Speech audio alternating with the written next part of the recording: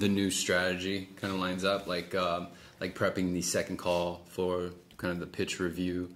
Yeah. I mean, has anything changed with that? Well, that worked out great. I mean, the last 3 or 4 loans I got in processing, that's exactly how I did it, and it went super smooth. Like, I basically set it up because, like, you knew how I was doing it before. It was like, hey, I'm going to call you at 6 o'clock with options. Great. You got a pen and paper. Option 1, most amount of cost. You know what I mean? Right. And you told me, like, you're just setting yourself up for failure. You know, everything after that they don't even want to hear. So so you switched up the verbiage and kind of like the wordplay and I'm still trying to get smooth with it, but I mean, basically, it was like, hey, no problem. I'd say, okay, great, I have everything I need. Now, what I'm going to do is I'm going to just send out those disclosures to you for review, so you have all the numbers. You make the decision on your own. Most likely, I'll have that out to you by 6 o'clock. Would that be a good time that I can just get your consent to release the information? Nice. And it worked. Oh yeah, great. And their guard's totally down. Cool. I don't have to talk to this guy. I'm going to get all the information on my own. I'll make the decision. And how have you noticed the technique in the delivery from, kind of changing is switching up and saying, hey, this is an idea, I just want to get your feedback on it. Have you tried that part? I have, yeah. Okay. So usually when I call them, because most of the time they're like, hey, I want the lowest rate, I'm not taking cash out. Sure. And then obviously we look at, oh crap, there's a whole bunch of benefit with taking cash. So when I call them back, hey, and I make sure too, hey, if you're married, hey, are you guys both going to be there to consent? Because I never did that before. I'd always just pitch one of them and then, hey, that sounds great, but let me talk to my wife. And just like, I'm going with my other lender, Fingers crossed. Yeah. So that's worked out great. And then basically when I'm so okay, great. Hey, I'm just hitting the button to send out the disclosures, but really quickly I had a quick idea because I just saw something I didn't catch before. It's on the credit report. Nice. I see something kind of like, oh, what's on the credit report? Like, oh crap, is it something negative? Yeah. And then I go into that. Hey, here's what we're looking at. Hey, what interest rate do you have on these credit cards?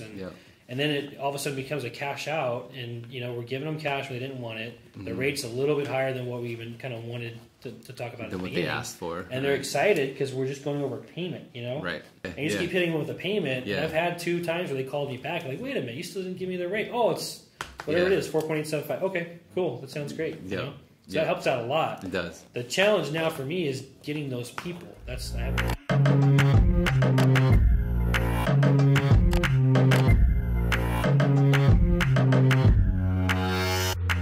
Regardless of the source, whether it's inbound, outbound, dialer, or your own personal outbound follow-ups, right?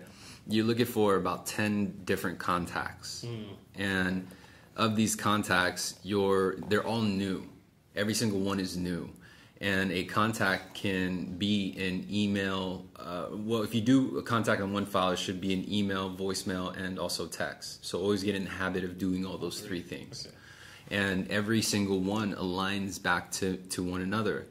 And it's mainly pointing back to the email. Okay. So right now what we have like this little cool report, right? People like cool report. I used to say it was neat, right? Because it kind of just pops out. It's like, oh, it's a real neat report. And that's the property profile report. That's just a click away in BV. But see, where some agents can open their dialogue or their conversation and say, hey, I'm going to go ahead and email you a report. That's actually going to be the whole purpose of my contact. Does that make sense? Yeah. So this would be highly effective on outbound calls. And what we do is, like, let's just say you're the prospect and this is the area, right? Like, hey, Jeremiah, my name is Daniel with New American Funding. We're doing a courtesy update for all the homeowners that we've worked with or been in contact with in Orange County. And I can get all this information right off BV. Right? Yeah.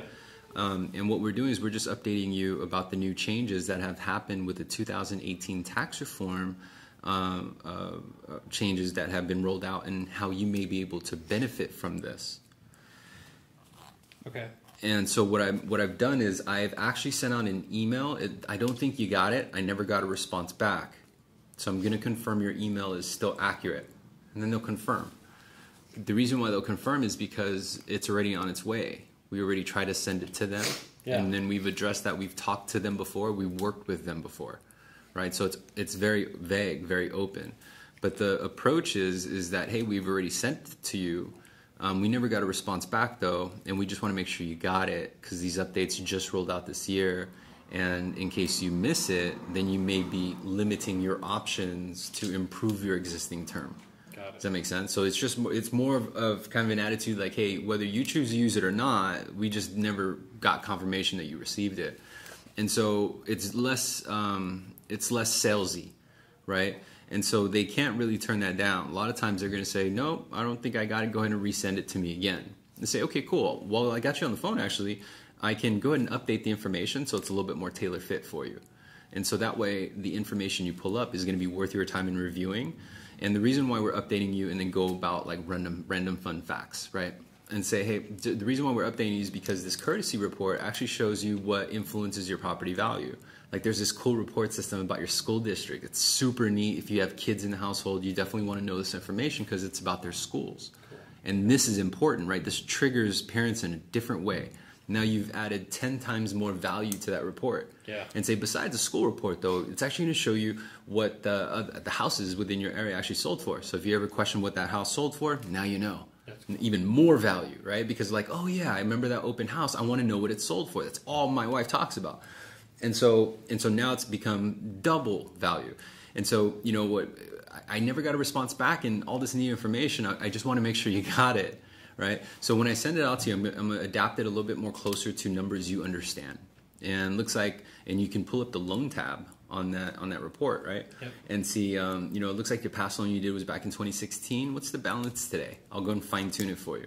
Got it. The balance is about $250. Okay. Any open revolving debt like credit cards or equity lines now? And they're going to say yes or no, right? And whenever they say yeah, you're just going to say just a rough estimate, right? This is less inquisitive, right? It's like all we're doing is just making a quick note. If they say, well, hey, what's the whole purpose of that? Well, these different options about tax reform, it's going to show you all available options. So it's pretty neat. Watch, check it out. So confirm how much, right? So you're always building the hype of that report. Mm-hmm. Say, yeah, watch, I'll show you. Well, how much in total credit card debt do you owe, right?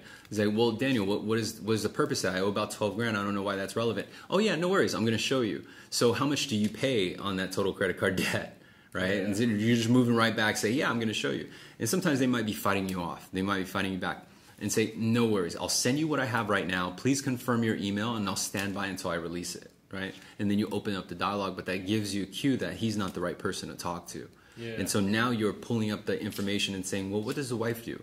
Right now I'm going to get in contact with the wife under the basis of saying, hey, I just talked to Jim. Looks like he was busy. He asked me to give you a call. Right? Nice. Okay. Yeah, now you're moving right in. Okay. Is that, you know what, I was conversing with him and he told me that you guys have about 12 to 15 grand in credit card debt.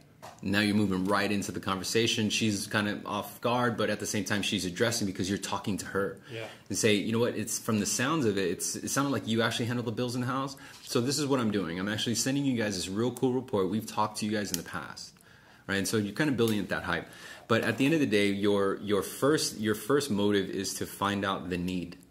Like what's a lead type or a scenario that you're having most issue with up front? Yeah, I guess more of them would be like, hey, look, I got a first mortgage, so I want to have line of credit. Great, no problem, I have that. I don't argue with them anymore. Absolutely, no problem. I can. What's the intent of the engagement? The engagement is they want to take cash out, specifically line of credit, to either most likely upgrade their home. A lot of times is they want to start upgrading for summer, things like that, get a pool, whatever it is. Okay. Yeah. So when is it discussed that it's better for them to do just one single loan? So I bring it up, so I get all the information, great, just okay, no problem, what's the equity, what's your credit, and when everything looks like it's kind of dialed in, we're like, shoot, they're probably going to want to go towards a line of credit. That's where I start going, hey, you know what, I don't know if you're familiar, have you heard about the tax reforms that changed in 2018 about lines of credit? No, I haven't. So I start going into, hey, they're no longer tax deductible. Also, a lot of my clients have actually been switching recently to just one mortgage because they can write it off and they have one payment to worry about versus two. Okay. You know, doesn't it make sense to have one payment versus two large payments? Right. That's how I kind of pitch it, you know? Yeah. Like, well, okay, well, yeah, but what's your line of credit? You know, what's your rate and that kind of thing. So. Okay, cool. So, and you're doing this on the first call or the second call? This will be the first call. Okay. Yeah. Save that probably for the second. Okay. And that's the idea. Right, and so when you go over the benefits and you circle back and leverage and say, here's the upside, is that it's not an adjustable rate, it's not according to the prime is actually moving up, expected to increase continuously, revolves just like a credit card, and you can't even write off the interest. Okay. Right, so technically that's the upside, but the idea is that doing it all in one loan. Okay. Right, with tremendous upside. Okay. And so ideally, but when do you tell them that it's a fixed loan versus equity line, right? You tell them by basing it off the payment and saying your total payment's going to be this and that compared to here. And then they're going to say, well, is that the equity line payment? No, that's your total payment. let them assume, right? But when they digest the benefit and they experience it, and it's important how you set up that second call, because if, let's use the example of them just wanting to do cash out for home improvements, right? So if I told you, and I'm the prospect, and I said, you know, hey, I need about 50 grand in credit card, or I'm sorry, on a cash in hand, a limit of 50,000. What do you ask me? Okay, yeah, absolutely. So what was that going towards? Are you using that for home improvement? It's going to be for home improvements. Okay, great. What are you looking to do with the home? Doing the master bathroom and the master kitchen. Oh, fantastic. Okay, awesome. Okay, and how much do you think you need for each one of those to accomplish this? Planned it out about 40,000 for the kitchen and then 10,000 for the master bathroom. Oh, awesome. That sounds pretty accurate. So have you had quotes for these already? We have. Oh, perfect. Okay. How quickly are we looking to get this done once we have the cash? I'm looking probably pull the trigger within 3 months. Okay, perfect. Okay, well, you know, it sounds like we have a perfect program for you that allows to get that cash within that time frame. So let's take a look and see what we can do. And I go right into like, great. So who's going to be primary, or, you know, I start kind of trying to go into the application. Okay. Yeah. So add these questions in. Okay. When we immediately know that it's for home improvements, say, you know, never want to elude that we have a program. Don't want to perk up. The tonality cannot be salesy. Yeah. Oh, okay. Well, right. Could we change? Our demeanor changes because now it's like, yes, I got him. Yeah. And sometimes we don't. It's unknowing. We don't know that we're doing it. And I'm not saying that you're doing it, but just pay mind to that. Yeah. So if they ask you for cash out and they say, hey, I'm looking to do improvements on the house, say, okay, the condition of the house right now, are you in the midst of any construction or any improvements now? And a lot of times they'll say no, and say on a scale of 1 through 10, with 10 being ideally perfect, how do you rate your home today? Okay. And he's going to base it on today. And then, the immediate follow-up and say, like, most of the time they'll say about 6 or 7. And your response would be something like, okay, cool. So after the improvements of the master bathroom and the master kitchen, what would you rate it then? And then they're going to say, oh, this is going to be perfect 10. It's going to be beautiful, and then they're experiencing it and they're living it. Mm-hmm. Whereas, like, if we just ask them basic questions, oh, okay, you got quotes already. Yeah, but it's just the process still. There's no emotional tie to the result, right? Okay. And ultimately what we're doing is selling the result. That's what we need them to digest at the end. Yeah, is the result. And then we can tell them about the logistics after they've kind of experienced that. And so why that's helpful is because you're also going to come across people who are just looking for a rate and term refinance. This is going to be very common too. And they're going to be late and they're going to say, hey, I saw an ad for like 3.75. Do you guys have anything that can beat that? Say, yeah, absolutely. Let me go and send it over to you. It's going to go to your Gmail account. Okay, cool. So let me go and update it real quick. Just make sure it's worth your time in reviewing. It's going to go for your primary residence and go into it, right? Mm-hmm. And then they say, yeah, you know what? I'm just looking for a rate and term refinance. I don't, can you beat my 3.75? Yeah, no worries. So figure out the equity position, ask a few basic questions. But what you're getting at is getting back to that question of right now, are you in the midst of any improvements or any construction on the home? Mm-hmm. And then they'll say no. Say, okay, on a scale of 1 through 10, 10 being your ideal perfection, right? Ideally perfect to you based on your plans with the house, if it's retiring here or living here in the interim and selling it. What would you rate the condition today? And then they'll say probably about a 7. And say, what do you think you could do to the home to make it a 10? Right? Hopefully you already know if they plan to retire there or if they plan to sell it. If they plan to sell it, then the goal is to increase their equity return when they sell the home. Yeah. If their plan is to retire there, then their goal is to get the improvements done before they retire, right? Leverage equity and just get it done. Experience it now. And when you ask them about the rating, they're thinking about their house psychologically, right? Yeah. You're like, imagine your condo. If I ask you to rate it on a scale of 1 to 10, you're thinking about it and you're comparing it to things that you've seen. Yeah. And so that throws them in this position where they're now going to answer all of the projects that they've been holding off on and say, oh, well, I guess I could do the backyard, right? Mm-hmm. They know that they've been holding on to it. This is something they haven't done, but it's been in their mind. They say, you know what, I could probably use new siding, blah, blah, blah. And then you say, okay, cool. How much do you think that will run? Like, how much would that cost you? And sometimes they'll say about $3,000, $5,000. And so now you're just like, oh, damn, this guy's not going to buy it, right? Yeah. So, okay, cool. So outside of that, is there any revolving debt, right, currently right now? And sometimes they'll say no. If you look at their current loan at a 30-year term, then think about shortening the life of the loan. So then I would move on to, but I'm not going to say, hey, I could shorten the life of your loan. What I'm going to ask them is say, okay, based on your last refinance, it looks like you got about 28 years left now. Are you plan on working for another 28 years, or are you going to retire before then? Right? Okay. And they're most likely going to say, well, Sonny, I'm 58 years old, right? I'm 50 years old. I'm going to be 75 by that time. Say, okay, no worries. If I can show you how to pay this off sooner, would that be something that you'd be interested in? And usually that's how it comes out. So what happens is those questions, when we funnel them, we also alternatively find out that they have no debt. They have assets. They got good credit. They got good equity. And typically what I find with these smart, responsible people is that they like plans, right? And so if they had no other debt and they're putting their cash just into savings, we have to consider our own experience with savings and say, hey, you know what? My bank only gives me about a quarter, like 25 basis points on my balance. I would imagine you're probably only getting 25 basis points on this extra cash flow. So instead, what my clients have found is that by putting it back in equity in their home or actually paying down their principal, they're achieving two things. They're getting a higher return naturally because the equity position of your house is growing more than 25 basis points a year.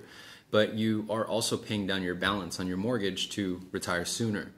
And so ultimately, before your income gets fixed and before it declines, what I'd like to show you is how to get the house paid off. So by the time you get in a fixed income, you don't even have a mortgage payment to worry about. Now that's retirement, right? So if you're earning this income now, the last thing you want to do is set yourself up. Now the dream, the destination is retirement. Yeah. So we kind of just flip the script, where sometimes if we just solely focus on cash out and debt consolidation, we overlook these things. Yeah. You see what I'm saying? Yeah, no, it's really good. Yep. Cool. That helps out a lot with that. Okay. Yeah. So that'll help me with the Q calls, I think, for sure. Yep. Trying to get something out of that. Okay. Yep. And then as far as what I'm trying to do with more outbounding, because obviously it's a little bit slower with the calls. I can't control calls coming in. Mm-hmm. I've been focusing on what I did. The first thing I did was I went to basically all loans funded, and I what's it called? I screened it by agents. You know what I mean? And I went through like each agent I can think of, and as far as looking to see if they were departed, and I went to the home website, and you can actually type it in and see if they're still with the company. Sure. I talked to Anthony, so that's pretty accurate, so you kind of go off of that. Okay. So then I made a list of like, okay, I found like 20 past client or employees that are no longer here. Okay. And then basically just went with their names, searched all funded, and just started going through them. And with me not having full access, it takes a little while to kind of go back and forth, make sure there's no additional loans that funded by that loan to now. Okay. But I've been going through that and just kind of going through as many, switching it, in my name. And I'm doing the switches first. Dissect it instead of doing big batches, because that's eating up your time, right? Yeah. And then you get lost in this process. It almost becomes like just systematic. Yeah. So all you're looking for is just 10 new connections every day. Okay. Right. And so if you get of this lead base, now you become selective. You're not as flexible, so you're not looking for any loan that could be possibly a loan in 9 years, right? Yeah. It's a little bit more accurate in saying, so for example, of this 9,000 leads that I have access to, I'm really only looking for today. So today I need 10.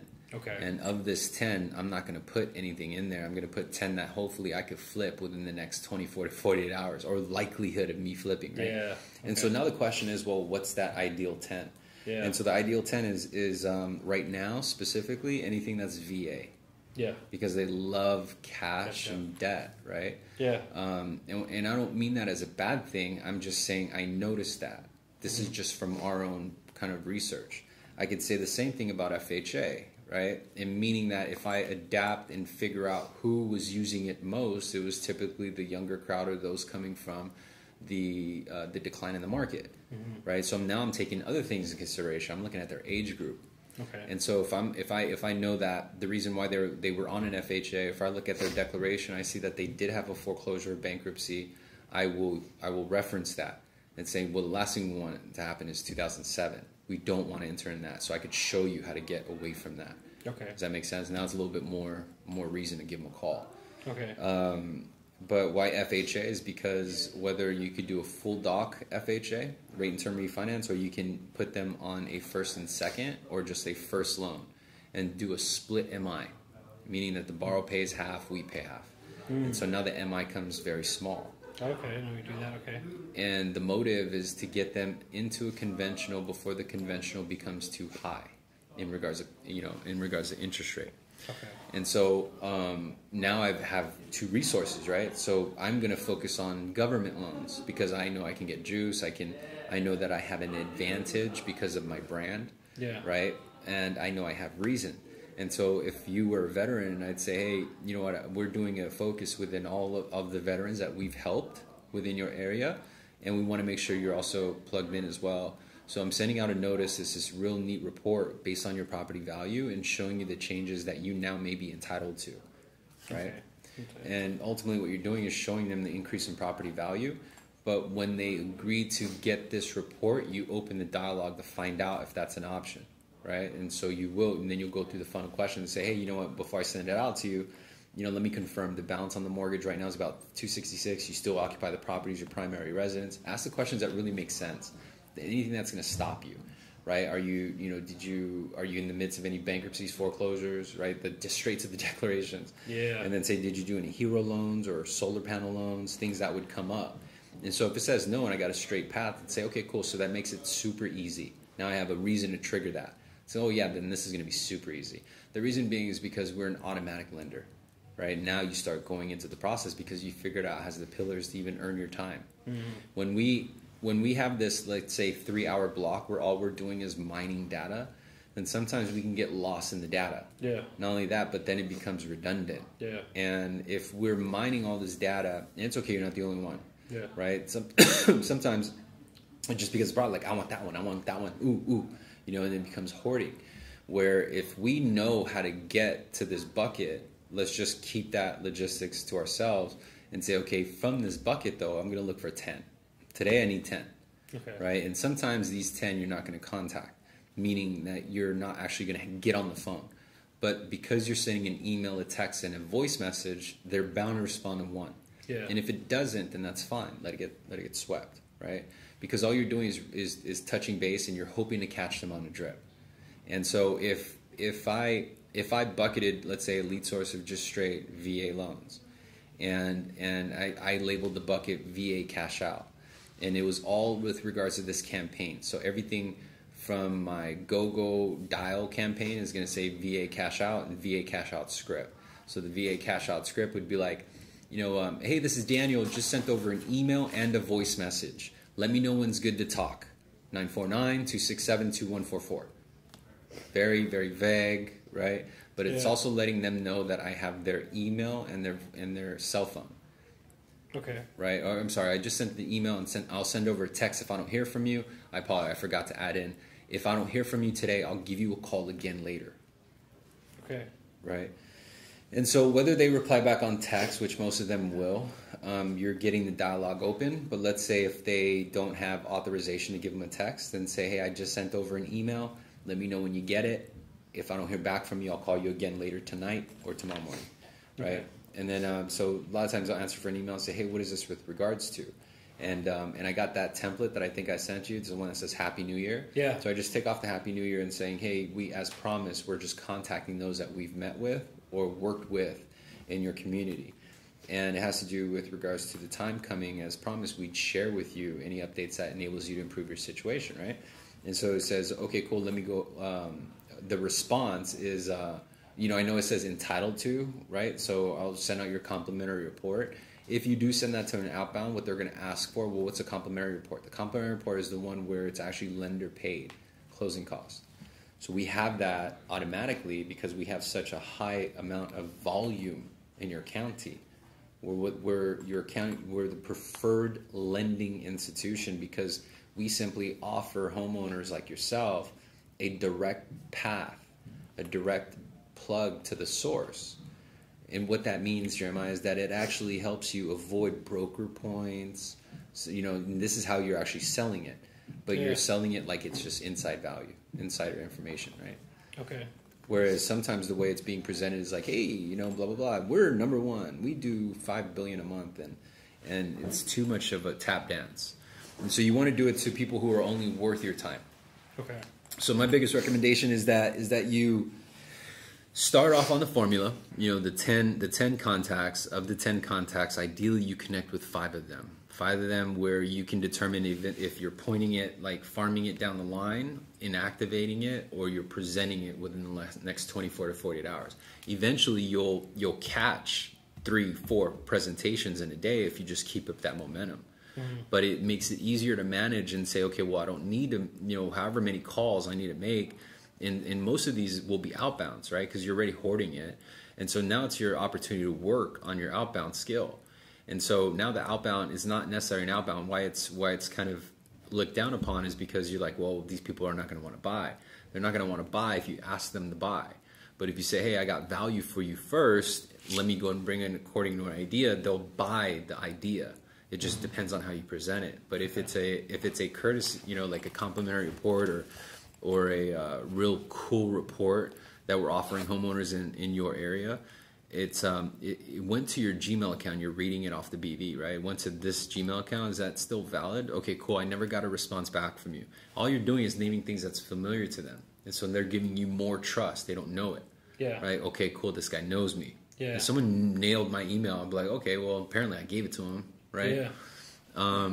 And so those little things will buy you trust right in the first engagement, but that just creaks the door open. So you put your foot in, right, and say, okay, cool. Well, now I'm in here. Let me ask you a few questions, and then you kind of open them up. So now you're going to identify if this person has a need. If they don't have a need, we're talking to Mr. Smith with 3.625 30-year fix, and he got it 6 years ago, no debt, no equity. I'm just finding out if he's going to retire soon. Cash out, no, then I'm farming him, putting him out away, or maybe even inactivating him. Then I'm moving on to the next, but that's one of my 10 connections. Okay. Right? So I've made it a connection. And the reason why I say 10 new connections is because of those 10 new connections, you're only going to probably net 5. Of those 5, you're going to find out you probably only pitch 2. But of those 2, my goal is to help you convert, if not both, one of them. Okay. Right? And so now it dummies it down where you're not necessarily having to juggle so much, because there will be active leads, like people that you've been working with, thinking it around, kicking it around, right? And say, hey, call me here, let me know this. But usually right now we should be able to identify who's worth our calendar. And because we have so much open time with the slowdown in business, I would still say active, but farm out and carve out a time where you're going to outbound at least 5 people. And using that message and saying, hey, I got this real cool report for you. I sent it over to your Gmail account. Is that your correct email? Got it. Never received a response, so I'll go and resend it again. It's going to have your street address in the subject line. Hey, well, I got you on the phone. Let me ask you. Now this is your way to get in. Okay. Right? So it went from a cold call to a confirmation. Got it. I think that's why it's powerful. And what happens is you're gonna find that of those 10, 8 of them are living beyond their means. They're going to have debt. Yeah. But of those 8, you're probably only going to be able to talk to 5. Of those 5, only 3 of them are going to move, right? So if you find out that you're getting more favor with this particular lead source, like, oh man, I'm just smashing this lead source, then go into Shark Tank and pull up just straight that lead source, or go to Encompass and pull straight up that lead source. Look for funded loans under that lead source. Okay. If you're noticing that you're having more fundings within a specific state, like oh man, these people in Florida love me, you know, probably because of the timing, right? Us being in the West Coast. So consider those things, rather than kind of just taking any business and then shooting them down one specific line. Gotcha. But it's ultimately going to come now down to two lines, right? 2 paths, or actually 3. I'm sorry. So 3 paths. 1, you don't qualify, or you don't no need, right? And then 2 is going to be conventional. 3rd is going to be government. And so if you're going down government, you already know there's only going to be so many paths. You're kind of quickly checking off your checklist. And if it looks like no deal, then cut the conversation. Got it. But the whole point was I can still send them that cool complimentary report. Yeah. Job done, right? Yeah. So you're not married to them yet. All you're doing is just filling them out real quick. Okay, cool. You're on your way. Here's your cool complimentary report. So the complimentary report, this profile report is actually what it's called. All it allowed us to do was have a water break, right? Like all it is just kind of It's called the water breaker, right? Icebreaker. Icebreaker, there you go. I was like, man, that doesn't sound right, dude. I'm thinking of like a pregnant lady or something like that. I'm a water breaker. But you get what I mean, right? So it just kind of becomes like an opener. Okay. So if you look at it that way, then the whole market's open to you. Yeah. Right? Because it actually acts now as our key to bring up serious shit. Like straight to the point. When else would you be able to ask someone and say, hey, let me look at your credit card debt. How much in credit card debt do you owe? Yeah. Now is the whole reason is this get this cool report. But the question is now, Daniel, what if they say, hey, what the fuck does that have to matter? Right? What does that got to do with anything? Yeah. Then what it has to do with is basically just saying, well, because of the way this report's set up, it actually can show you what options you have if you decided to combine that debt. Because what's happening is those credit cards are tied to rates that are increasing. So this is actually taking away from your net income. So if you want to use it, it's up to you, but it's going to be part of the report. It's really neat. I'll show you. How much are you spending on this credit card debt? Does that make sense? Yeah. So you answered it and then built up the suspense. Watch, I'll show you. And then go right back to the application. See? Gotcha. So if it turns out that most homeowners, they got about 20 grand in credit card debt, then we're asking about other things like are you paying your kids tuition? Do you have kids? You know, it's like, yeah, I got 3 kids. Got it. Childcare, daycare, right? After school activities. These are things that are not on the credit report. And if they say they spend about $200, $300 a month, now I have a whole new reason. Instead of saying, hey, instead of me saying I can save you $100, now I could say I've now just paid for your kids' after school activities for the year. Yeah. Right? Now it's like, because it's always that one bill, right? And now they're doing it for something else besides $100. Gotcha. They're doing it for their kids. Gotcha. Yeah. So, but that's just digging deep and trying to find out a situation, you know? Yeah. Yeah. Okay. Cool. So I think just kind of being observant from looking in. It's really just spending time where there's a lot of moving parts because you're filtering and you're going through these different systems just to find this one contact and then putting it in this bucket. Yeah. So you're taking a lot of time in filling up your buckets, but now it's a matter of actually just figuring out why we're filling up in this particular area. Yeah. Right? So your output will probably just need to be increased. You just need to get in front of more people. But if it comes down to a point where you're pitching people but they're not buying, then it's a different story. Yeah. Right? It might be because the way we're setting them up or how we perceive was what valuable to them, right? So it really comes down to kind of just hearing them out. Okay. And then being open enough to where whether it's an 8-year Fannie ICAN or New American ICAN mortgage, or it's a first and second, right? It's just going to be depending on what their goal is. And all we're going to do is figure out, of the programs we have available, how do we make that result? Okay. Right? And during this conversation, they're going to say, well, I'm only looking for this, right? I only want this, right? And our response to them is, yeah, absolutely. I'm going to send it to you. Watch.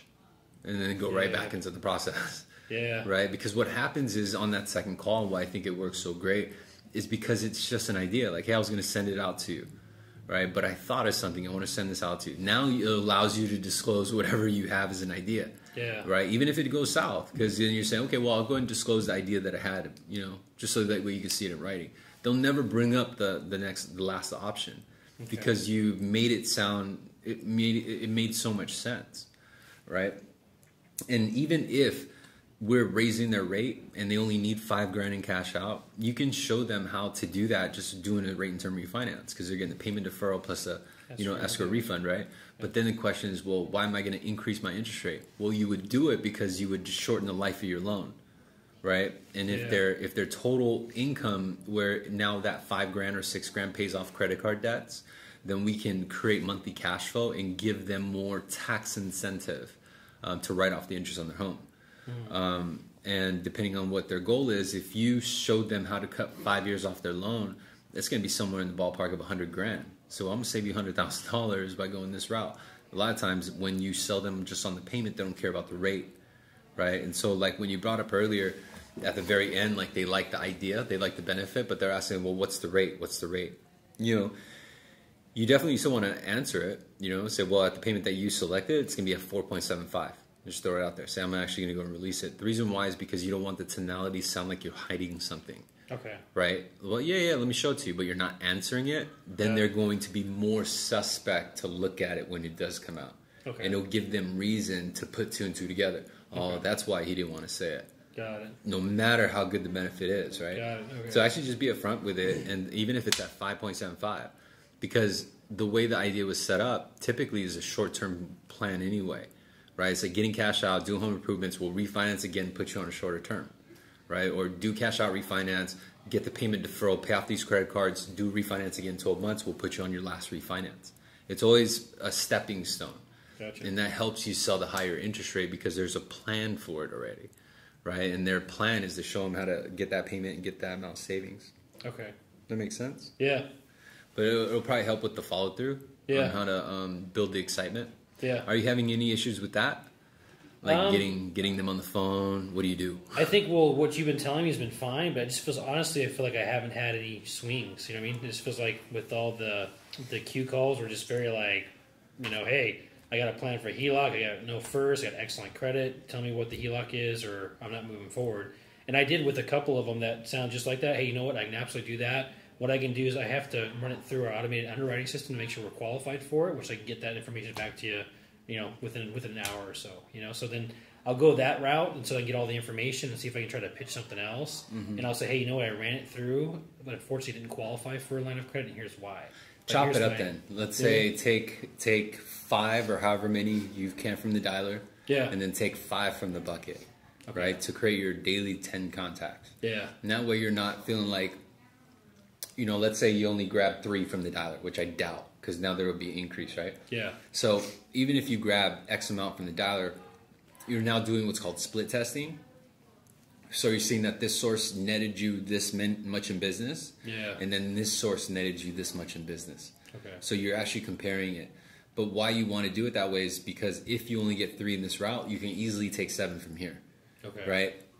The only reason why this is a challenge is because sometimes we don't know how to open it up. And so that's why learning about the property profile report, now we have a reason to open it up. Yeah. No one would turn that call down because it was already on its way. All we're doing is confirming the email.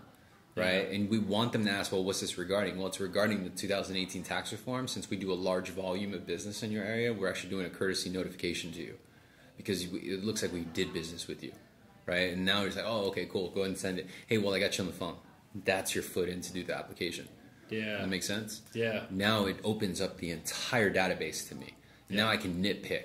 Now I got reason to give him a call. Because what will happen is, even if I find out I can't help this guy, I could still send him the property profile report and back out the file.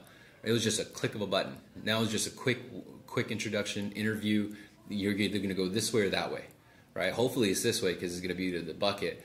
But what you're doing is you're trying to fulfill your 5 contacts. Like, this is worth my time. These are the 5 out of the 10 contacts. These are the 5 that I can make a deal with, right? And then from those 5, ideally you could pitch X amount from them and then flip X amount.